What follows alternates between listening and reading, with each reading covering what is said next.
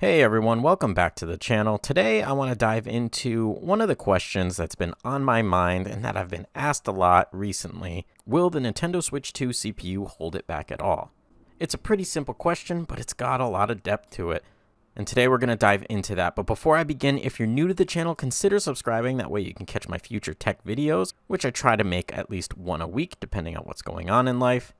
And if you like this video at all, make sure to smash the like button. The YouTube algorithm isn't my best friend, so you just doing something as simple as liking the video really does help me out in the long run.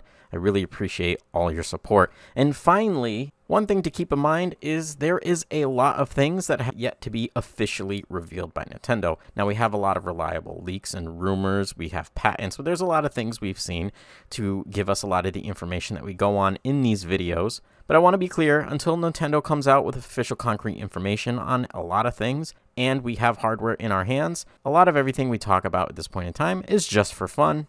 But a lot of the information we do have is from reliable sources with good track records. So I think there is a point to talking about these videos. So with that understanding, let's just go ahead and dive right into this. So while making my last video and researching the leaks and rumors we have so far for the Switch 2 hardware, I couldn't help but keep thinking about the 8-core 1.1 to 1 GHz clock speed CPU we received information on. I also received a lot of comments asking if the Nintendo Switch 2 would be able to run more advanced current generation games, GTA 6 being a prominent one of mention, and my thoughts on the low frequency CPU and it being able to handle this. Now, while I covered the GPU in the Switch 2 in the detailed video here in the top right hand corner of the screen, I definitely didn't go into the Switch 2 CPU at all, and it's something I would now like to talk about after the attention put towards it in my last video. So let's dive into the Nintendo Switch CPU to get an idea of what we are dealing with based on the information we have about this CPU already out in the wild, which is an ARM Cortex A78C. This A78C is a more secure and slightly smaller variant of the A78 non-C, primarily designed for laptops. The 78C is a big feature set CPU that allows for up to 8 CPU cores, as well as different combinations of little weaker CPU cores, and goes up to 3.3 GHz. It also has an 8 MB L3 cache. Now, before I continue on these specs, I want to make mention that Nintendo reduced the capabilities of the Tegra X1 chip inside the Switch 1 to improve battery life and to have better heat control and likely longevity, and Nintendo will be doing the same with the Switch 2. We can already see this based off the leaks of the Switch 2 claiming to have a 1.1 to 1 GHz clock speed for its CPU, which is about a third of what the A78C's big cores are capable of for their max frequencies.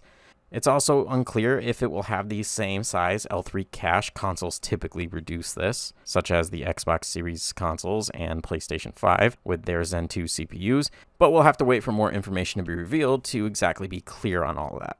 Until then, what we do have is basic information, such as its leaked core count, as well as clock speeds. But we also have comments from FamiBoard's user Matt Again, who is a known developer who has worked in the video game industry for a long time and has provided valuable insights in the past, where he said the Nintendo Switch 2 CPU is not a cause of concern from developers. And although it deviates quite a bit from other hardware and consoles, the Switch 2 still has 8 CPU cores. The base 8-core CPU count is the key here. We also can't fully judge performance between the x86 AMD CPUs used in these consoles and portable PCs to the ARM CPU in the Switch 2, but it has been suggested that with the 8 cores and the power of the A78C, even at the lower clock speeds revealed, it's not as concerning as people are making it seem. The reason for this is because developers can scale their games as needed, similar to how they do this with graphics. Graphically speaking, developers can simply scale settings and resolutions down, along with other creative ways to get more juice out of the Switch 2's GPU if need be. And then they can implement DLSS to improve this performance further, with a minimal and hardly noticeable loss in fidelity in most occasions. But with 8 cores and optimization, it appears first-party games are definitely a non-issue, and ported games just need more fine-tuning, which the industry is already used to fine-tuning games for more budget devices out there, like the Xbox Series S and even the Steam Deck, which is starting to get Steam Deck preset setting options after updates applied to some Steam titles. Now, the Switch 2 isn't going to be having high frame rate 120 FPS targets with a mobile octa-core ARM-based 1.1 GHz CPU, but 30 FPS highly advanced AAA ports with scaled settings and scaled features down to make it work are definitely in the cards, it seems. This extra optimization is also expected by default here, as you're moving a game from a big power-hungry x86 processor, which is commonly used in not just these home consoles, but in computers as well, down to a more energy-efficient ARM chip in a handheld console using considerably less energy. We also need to remember that the Nintendo Switch 1 had quite the impressive list of impossible ports. Games we never thought we would see running on the console, albeit there are usually many sacrifices to do so. But we managed to get No Man's Sky, Doom Eternal, The Witcher 3, and so much more ported to this console, and first-party games like Pikmin 4 and Breath of the Wild, as just a few examples, were large, relatively gorgeous worlds for the Switch, and in the case of Pikmin, with over 100 characters on screen at once with all their own AI, all running on an old 2015 mobile quad-core CPU that ran just over 1 GHz. If the Switch 1 could do this, with all the new tech and resources available in the Nintendo Switch 2, I expect with the utmost certainty that this trend will continue, but in a next-generational leap type of way. And what I mean by this is current generation games and games that are going to be coming out over the years are going to work on the Switch 2 the way that the Switch 1 was able to punch above its weight and keep up with a lot of newer titles for these newer consoles. Now, they may not be day one releases because this extra optimization just might take more time, but the Nintendo Switch sold very well and had a lot of people on the platform, which means a lot of opportunity to sell your game. And I can see the Switch 2 selling very well as well. So it's advantageous for developers to get their games on the Switch and spend that extra time. But I am fine with delayed releases if it means I can play on the go like I always do with my current Switch 1. That's the reason I have it, is to game on the go and get exposure to all the amazing first-party Nintendo games that I love and have loved since I was a kid. And that's all I really have to say about that. Now, before I throw in a little bonus here at the end for fun and answer the real infamous question that I could probably make a short video on covering this topic all on its own, I just want to be clear about one thing. The Switch 2 is in its own league. I often get comments saying that you can't compare the Switch to other consoles, and I agree. I like to compare the Switch 2 to other consoles just for context and for fun. But in reality, it really is its own thing.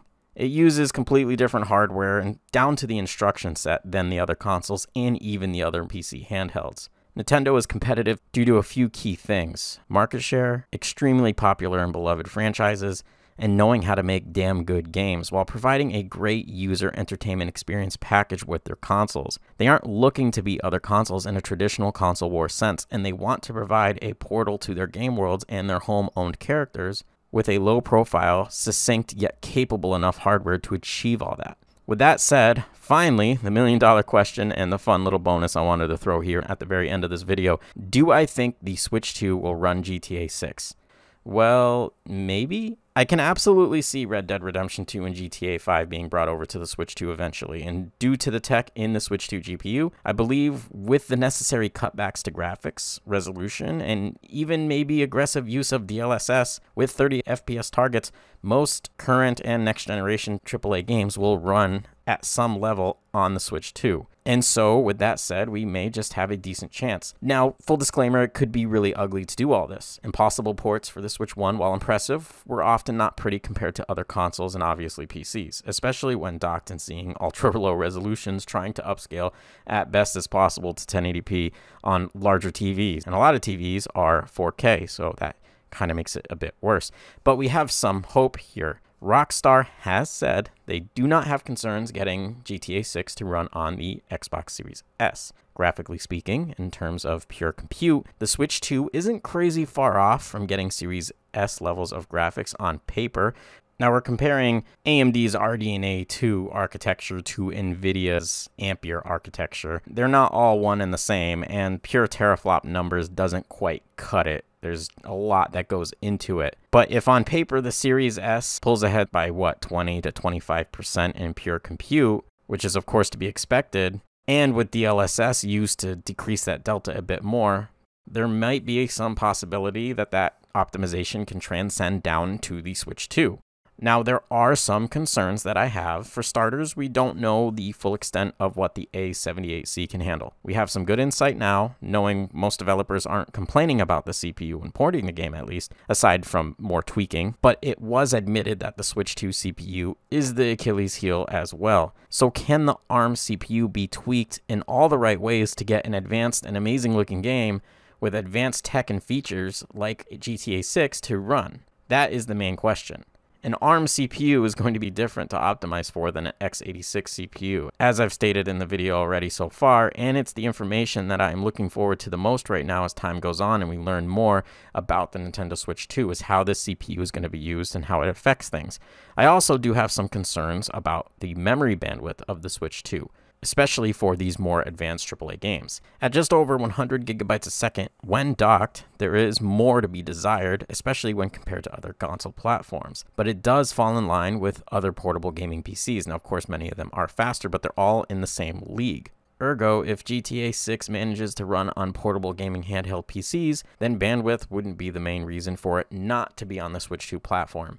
It might not just do it any favors in looking or performing better than it does, if they even do release it. So with all that being said, I would have to say for the final verdict, unless the CPU can't handle any unforeseen tech for GTA 6, or games like GTA 6, whether that be super advanced AI, physics, an insane amount of game logic, whatever the reason might be, it's ultimately up to whatever the instructions per cycle, the true performance rating of a CPU, is relative to these other consoles, and if it makes sense or is even possible to go on there. And likewise for memory bandwidth, if the bandwidth requirements for a game like GTA 6 to run prevent it from even running well at all on even the more advanced and more expensive handheld gaming PCs, then I think we actually might be pleasantly surprised one day with a GTA 6 Switch 2 announcement. I could also just be wishful thinking and overly hopeful, especially after they put the GTA trilogy out on the Switch 1, while also just overanalyzing all this. But hey, this video is just for fun for me at the end of the day, and I enjoy talking about it and making it. But I want to now know what you all think. Do you still have concerns over the Switch 2 CPU? Or ultimately, do you even think GTA 6 and games like it will end up on the Switch 2 at all? Comment down below what you think, and let's discuss this. I would love to engage with you guys, and I will see you there in the comments. I'll try to reply to as many as I can, and I'll see you guys in the next video. I appreciate you watching this far. It means the world to me. I hope you have a great day.